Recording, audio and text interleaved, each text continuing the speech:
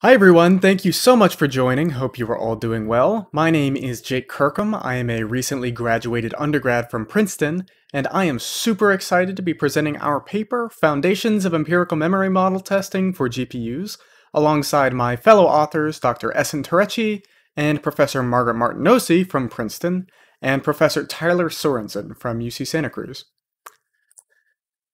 Now, as you may have guessed from the title of our paper, our ultimate aim is to improve the way that vendors and developers of graphics processing units, or GPUs, test and verify the implementations of GPU memory models and compilers.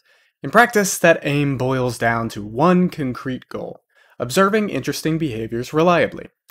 To see the challenges presented by this goal, let's dive right into the process of empirical testing. Now, we're going to be looking at two competing approaches to illustrate the problems we're trying to tackle.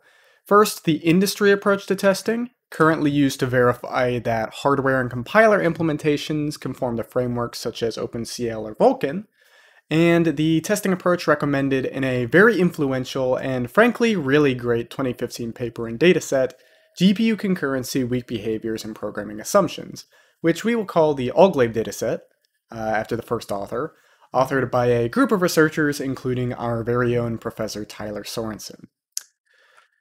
Now, to start, we need to define what exactly we're testing, and what the outputs of that testing mean. In our case, we use litmus tests, which are short snippets of concurrent code with a set of possible outcomes, each of which corresponds to a specific ordering in which the code appeared to execute. Here's one such test, named store buffering, in which possible outcomes include printing Princeton Tigers, Tigers Princeton, or nothing at all, depending on the order of execution. That is, does 1 execute, then 2, then 3, then 4, 1, 3, 2, 4, etc. Now we can already see a divergence here between the industry approach and the academic approach. The Vulkan test suite includes 2 litmus tests for memory model conformance, whereas the Alglaive dataset looked at over 10,000 tests. Obviously, this is a much more comprehensive but time-consuming approach. We haven't yet defined what exactly we mean by interesting. Let's consider, for example, an execution where thread 1's instructions execute in order, that is 1, 2, and then thread 2's instructions execute in order, that is 3, 4. Is this interesting? Well, not really. This is an intuitive, allowed execution. Instead, let's look at the case where each thread's second instruction appears to execute before the first instruction, that is 2, 1, 4, 3. This reordering of instructions within each thread, which is a whole lot less intuitive and can be confusing for users, is what we call a weak behavior, and this is the set of behaviors that we're interested in for this paper. While there's a lot to be said, far too much for this presentation, about why we care about weak behaviors, the short story is that although weak behaviors are usually allowed by default, they need to be disallowable by the user, and if a bug does exist, we can often see it manifest in illegal weak behaviors. We need to keep in mind also that in industry use, the primary goal of testing is to verify implementations and find bugs, whereas researchers are also interested in benchmarking and cataloging the overall behaviors of GPUs, and these different aims can tint the way that we view interesting. Now finally, we need to run our tests, and there's a few more considerations here, some of which we will talk about later in more detail. First off, we need a high enough iteration count so that we see a wide range of behaviors, but we also want it low enough so that it doesn't take all day. We need to stress the GPU to induce it to show interesting behavior at all, and we're going to talk a bit more about what that means later. And finally, we need lots of tests, lots of different chips, and a whole lot of different testing scenarios. And again, we can see some direct trade-offs here.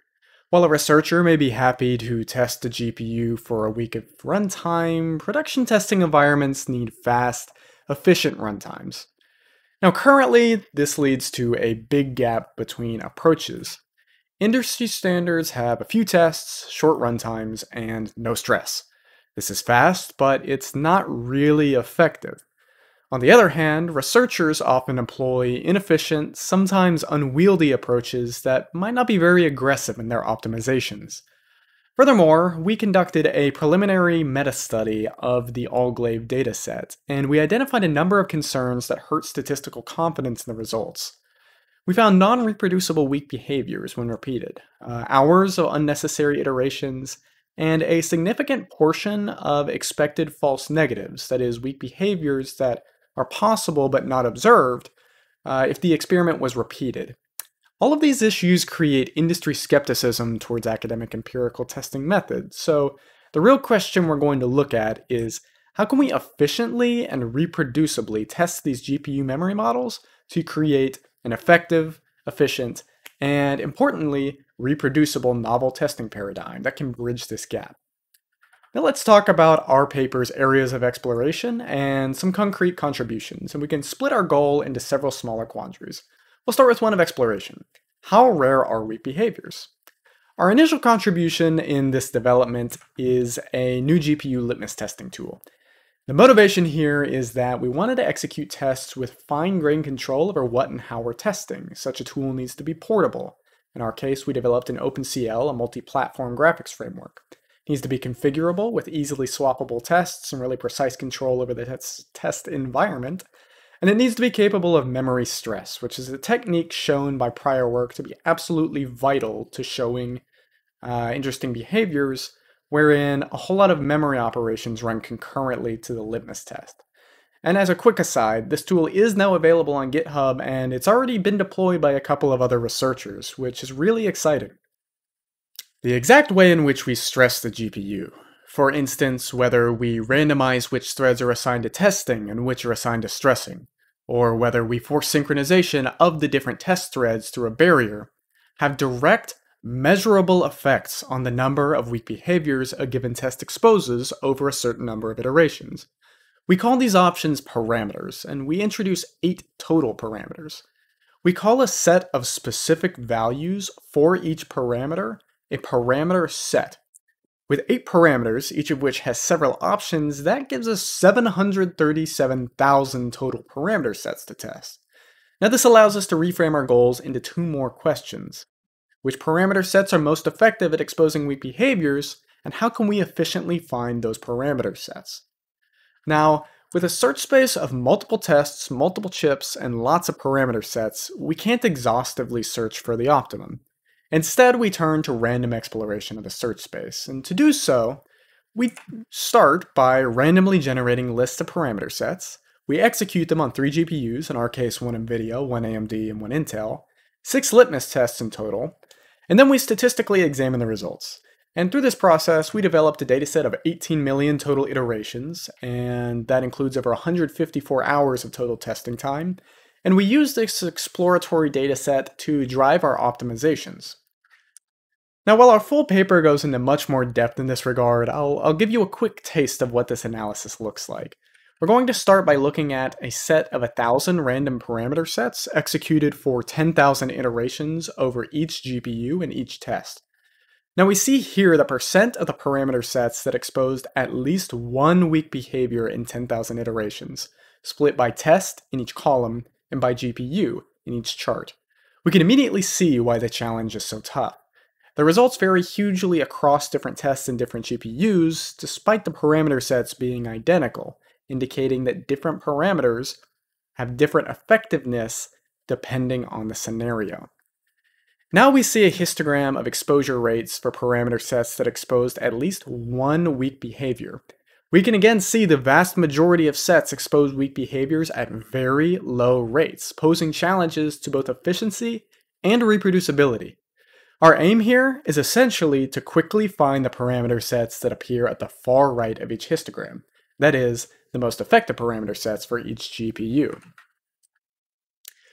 This brings us to our next question.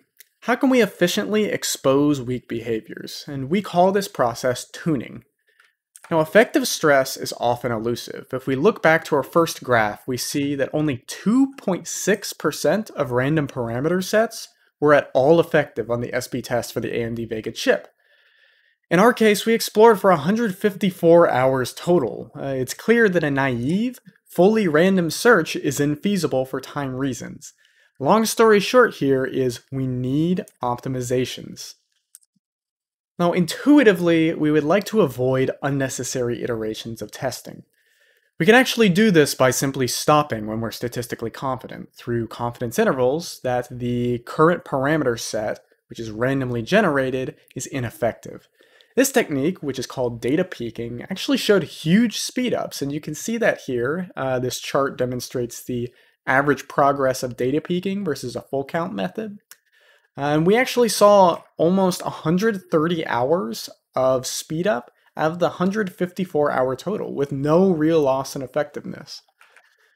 Now there's an important but easily overlooked consideration here, and that is, what does it mean for a given parameter set to be good? We introduced what we call scoring techniques to frame this question. Now, intuitively, we can classify goodness as the number of weak behaviors a parameter set exposes, and we call this approach maximum frequency sum, or MFS. MFS is simple and it's intuitive, but it can overweight outliers, and the key here is that for a given parameter set, exposing some weak behaviors in many scenarios, that is, across many GPUs and many tests, is more important than exposing lots of weak behaviors in one scenario, as we can eliminate testing time and bookkeeping overhead by reusing one tuned parameter set rather than finding a whole lot of parameter sets for a bunch of different scenarios. Instead of MFS, we introduce other techniques, such as using the log of the number of weak behaviors, and also introducing a floor to eliminate ineffective parameter sets. And we explore all these optimizations and several more in our paper in a whole lot more depth. And the short story is that we're really excited by the way that these can bypass some of the trade-offs that have thus far kept the academic approach and the industry approach so far apart. Now we've talked about our novel methods, and it's time to see if they work and what they mean for existing test suites if they do. Now, we have to remember that the ultimate goal here is to find bugs, but like we mentioned before, the weak behaviors we've been looking at are normally allowed. The question is then, how can we use this test paradigm to find bugs? We do so through a process called conformance testing. What that looks like is we start by adding OpenCL memory fence annotations to our tests that disallow the weak behaviors. We execute these modified tests with tuned parameter sets that we found earlier in our exploratory data, and then we look at the results. Now, any weak behavior observed is a bug. Through this process, we actually identified and reported a previously unknown issue in Intel's OpenCL compiler that resulted in an official patch. As this issue was undetected by official testing methods, we were super excited to quickly see real-world results for our tools, especially on such a widely used implementation as OpenCL. While current industry testing methods are ineffective, they don't have to be. The current Vulkan Conformance Test Suite, which is a modern graphics API with broad and expanding use, has only 2 litmus tests, and it executes no stress alongside those tests. While the current state was driven in large part by this trade-off between efficiency and effectiveness, we believe our results can mitigate this trade-off, and to that end we provide several concrete recommendations. These include the addition of stress, which we found to be a key factor in observing any bugs at all. The addition of several litmus tests, which we found to be especially effective in finding bugs, and also the initiation of a data aggregation effort, wherein large test campaigns, similar to ours, can be run once and then analyzed to find effective, efficient testing methods and parameter sets. Now, there's a lot more analysis and statistical exploration from our paper that we've left out today, but let's reiterate our main conclusions. Firstly, tunable stress is an absolute requirement to see bugs in any sort of efficient manner across these scenarios. Second, testing and tuning doesn't need to be impossibly inefficient. We've found ways to test that are efficient, effective, and portable. And finally, and honestly most importantly, issues do exist in current GPU and compiler implementations, and the existing test approaches will not find them. Our hope is that the analysis and the recommendations we've included here can move GPU memory testing one step closer to being effective, to being efficient, and most importantly, being usable. Once again, my name is Jake Kirkham. Feel free to reach out with any lingering questions, and thank you all so much for watching. Have a great conference.